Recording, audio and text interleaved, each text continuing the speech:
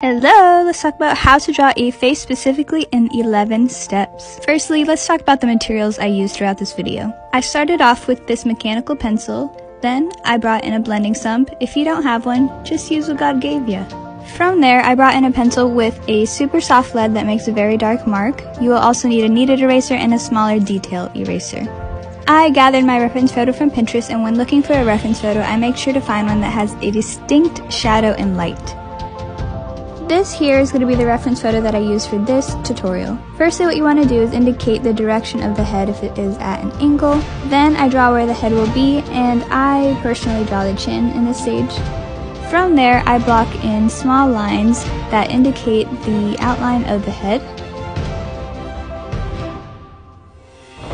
Once the outline for the head is in place, I measure where the features will be. This is a step that takes a little bit of practice and observation.